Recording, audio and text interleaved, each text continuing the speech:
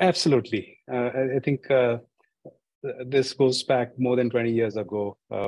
My first manager, he happened to be a retired colonel from the armed forces.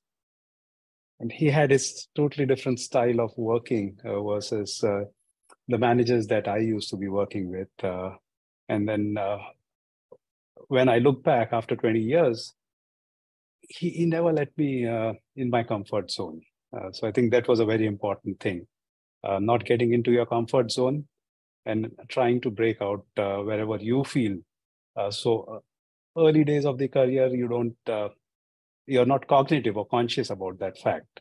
Now, if you look back, I think it's more of life lessons that make you wise. But during those days, having someone who really cares about you and then getting you out of your comfort zone, shaking you up, not because he wanted to prove himself as a manager, but he really cared about my career as a leader.